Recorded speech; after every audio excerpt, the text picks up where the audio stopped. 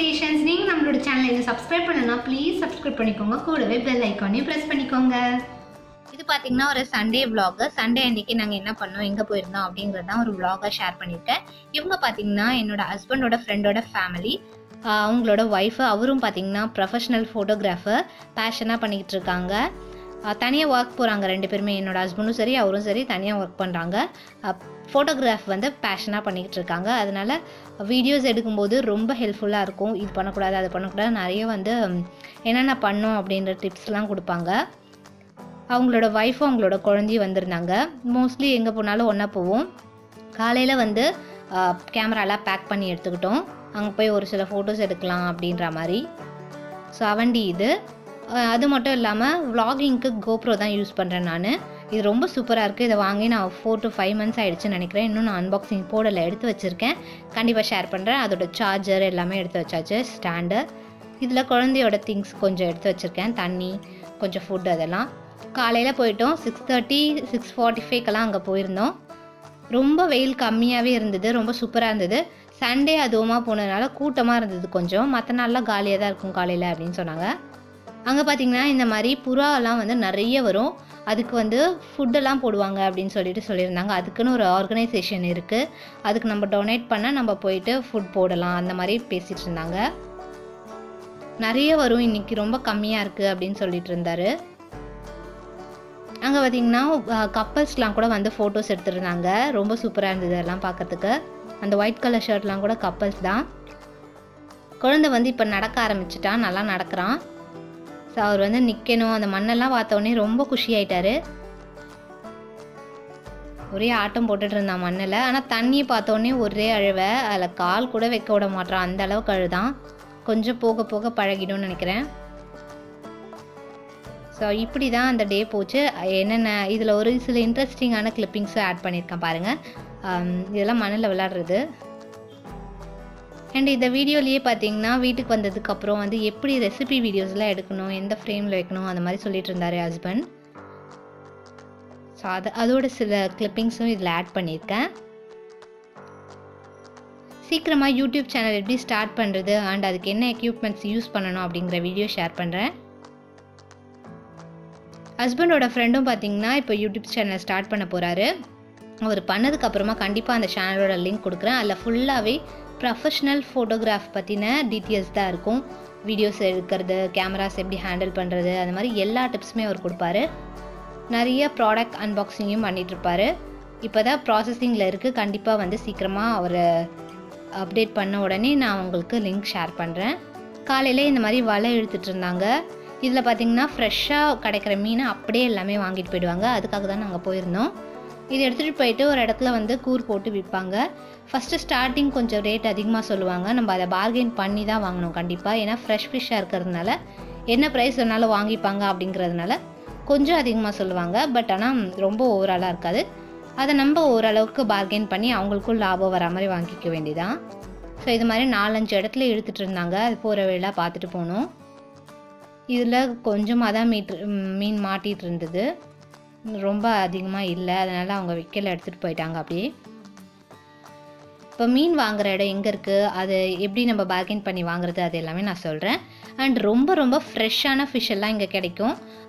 இதுலேயும் இங்கேயும் பார்த்திங்கன்னா ஐஸ் போட்ட மீன் வச்சுருப்பாங்க. ரெண்டுத்துக்குமே டிஃப்ரெண்ட் சூப்பராக தெரியும் இங்கே. இப்போ வந்து மீன் வாங்க தான் போயிட்டுருக்கோம். அந்த லைட் ஹவுஸ் இருக்கு இல்லையா, அதுக்கிட்ட போகணும் மீன் வாங்குறதுக்கு. நாங்கள் இந்த சைடு இருக்கோம். இப்போ இங்கேருந்து அவ்வளோ தூரம் நடந்து போகணும். ரொம்ப வெயில் கம்மியாக இருந்ததுனால ஈஸியாக இருந்துச்சு.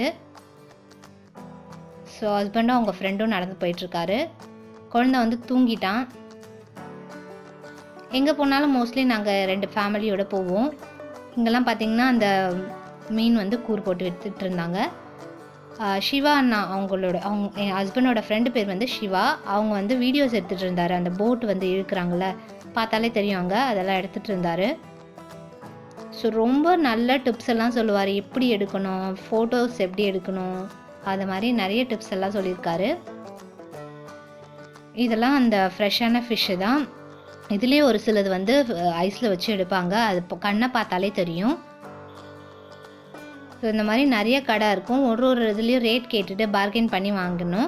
இங்கே இந்த ரோடு ஃபுல்லாகவே வந்து இந்த மாதிரி மீன் கடை தான். இங்கேயும் வாங்கலாம். அப்படி இல்லைன்னா நீங்கள் உள்ளே அந்த போட்லாம் நின்றுச்சு இல்லையா, அங்கே வாங்கினீங்கனாலும் அது ரொம்ப ரொம்ப ஃப்ரெஷ்ஷாக இருக்கும். அப்போ தான் பிடிச்சிட்டு வந்து வச்சுருப்பாங்க. இறாலாம் பார்த்திங்கன்னா 300 350 அந்த மாதிரி சொல்கிறாங்க ஒரு கிலோ. அப்புறம் கூறாகவும் வச்சுருப்பாங்க. ஒரு கூறு 100 ரூபாய் 150 ரூபாய் அந்த மாதிரி. கடம்பா வாங்கினோம் நாங்கள். ரொம்ப டேஸ்ட்டாக இருந்தது, ஃப்ரெஷ்ஷாகவே இருந்துச்சு. இந்த சைடு அவங்களே க்ளீன் பண்ணியும் கொடுப்பாங்க. 30 rupees. இது வந்து நத்தை. இதில் ரொம்ப நல்லது உடம்புக்கு அப்படின்னு சொல்லிட்டு இருந்தாங்க.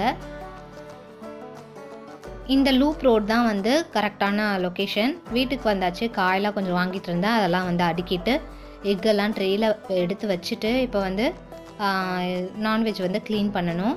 இப்போ எறா பார்த்திங்கன்னா நல்லா பெருசாகவே இருந்துச்சு. இது வந்து 150 rupees. இந்த மீன் வந்து 200 ரூபான்னு கொடுத்தாங்க. ரொம்ப ஃப்ரெஷ்ஷாக இருந்தது. அதோட வாய் பார்த்திங்கன்னா திறந்தே இருக்கும், அந்த அளவுக்கு ஃப்ரெஷ்ஷாக இருந்துச்சு. இது பாருங்கள், இதில் தெரியும் எப்படி இருக்குன்னு. இந்த மாதிரி இருந்தால் தான் அது வந்து ஃப்ரெஷ் ஃபிஷ்ஷு. கண் நல்லா வந்து கிளியராக இருக்கணும். கடம்பா பார்த்திங்கன்னா நான் அங்கேயே க்ளீன் பண்ணி வாங்கிட்டேன். ஏன்னா அதில் அந்த பிளாக் கலரில் ஒன்று வரும், அதெல்லாம் சரியாக க்ளீன் பண்ணலன்னா கஷ்டம்னு சொல்லிவிட்டு அங்கேயே க்ளீன் பண்ணி வாங்கிட்டேன். திருப்பி வந்து க்ளீன் பண்ணிப்பேன் வீட்டில். ஸோ இப்போ இதெல்லாமே க்ளீன் பண்ணணும். இப்போ ஃபிஷ்ஷை க்ளீன் பண்ணி எடுத்துட்டேன். இது வந்து கடம்பா வந்து ஹஸ்பண்ட் வந்து இந்த மஞ்சத்தூள் போட்டு க்ளீன் பண்ணிகிட்ருக்காரு. அதுக்கப்புறம் இறாலும் அவரே க்ளீன் பண்ணிகிட்டு இருந்தார். பாப்பா தூங்கிட்டு இருந்தான். ஸோ அவன் எழுந்திக்கிறதுக்குள்ளே வேலை செஞ்சு முடிச்சிடணும்னு அவர் தான் ஹெல்ப் பண்ணிகிட்டு இருந்தார். நான் இந்த மிக்சியில் தான் வந்து எல்லாமே கட் பண்ணுவேன். ஆல்ரெடி இதோட வீடியோ போட்டிருக்கேன், ஷேர் பண்ணுறேன் உங்களுக்கு லிங்க்கு. இப்போ வந்து எறாக்கும் கடம்பாக்கும் தனித்தனியாக வந்து வெங்காயம் வதக்கிட்டு இருக்கேன். இதோட ரெசிபிஸ் எல்லாமே நான் முன்னாடி ஷேர் பண்ணியிருக்கேன். அதோட லிங்க்ஸ் எல்லாமே டிஸ்கிரிப்ஷன் பாக்ஸில் கொடுக்குறேன். இறால், அப்புறம் கடம்பா, ஃபிஷ் குழம்பு, ஃபிஷ் ஃப்ரை எல்லாமே ஷேர் பண்ணியிருக்கேன். ஸோ உப்பு போட்டுக்கிறேன்.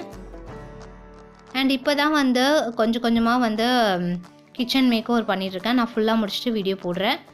இது பார்த்திங்கன்னா எப்படி வந்து ஃப்ரேம் வைக்கணும், எப்படி வந்து ஒரு ரெசிபி வீடியோ எடுக்கணும் அப்படிங்கிற மாதிரி சொல்லிட்டு இருந்தார். ஸோ அதனால் அவர் வச்சு காமிச்சிட்டு இருந்தார். அதோட கிளிப்பிங்ஸ் தான் ஒரு சிலது நான் ஆட் பண்ணியிருக்கேன்.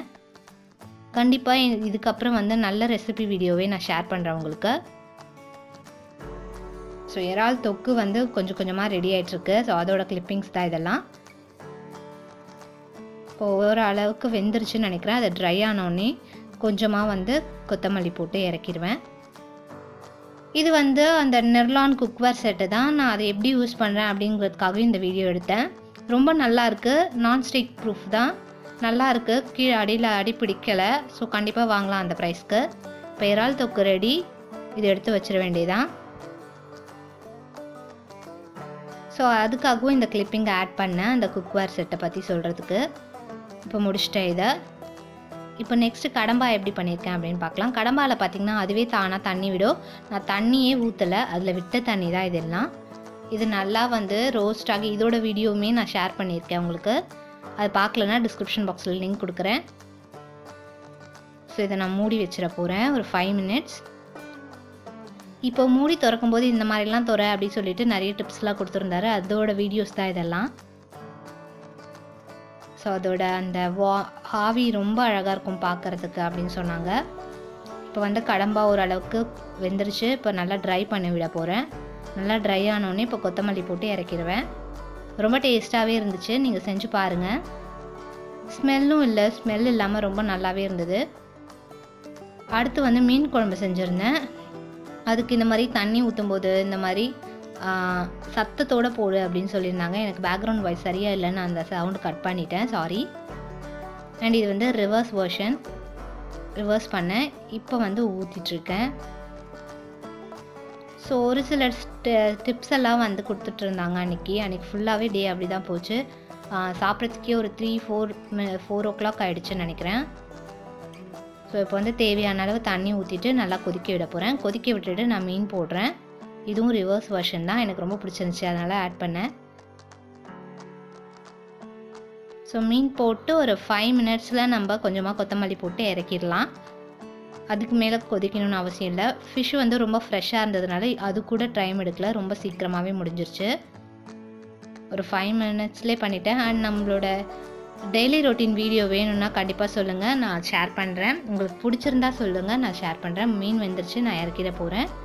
அவ்வளோதான். இந்த வீடியோ உங்களுக்கு பிடிச்சிருந்தா லைக், ஷேர் அண்ட் கமெண்ட் பண்ணுங்கள். மறக்காமல் நம்மளோட சேனலுக்கு சப்ஸ்கிரைப் பண்ணுங்கள். தேங்க்ஸ் ஃபார் வாட்சிங்.